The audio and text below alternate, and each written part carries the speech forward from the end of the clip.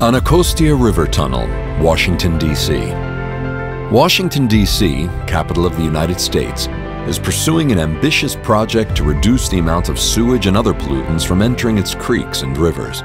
The Clean Rivers Project includes the construction of a hydraulic tunnel system that will minimize the discharge of untreated water into the environment during heavy rainfall. One of those tunnels is the Anacostia River Tunnel, built by Salini Impregilo.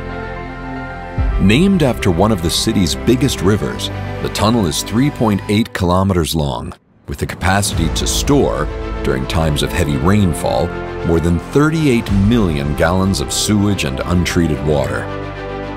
This reduces the number of floodings and gives the water treatment plant the necessary time to treat the liquids before releasing them into the creeks and rivers. The tunnel's excavation was challenging, as it was carried out in a populated area with a high concentration of utilities. It was excavated 30 meters below ground, with the use of a tunnel boring machine some 7.9 meters in diameter.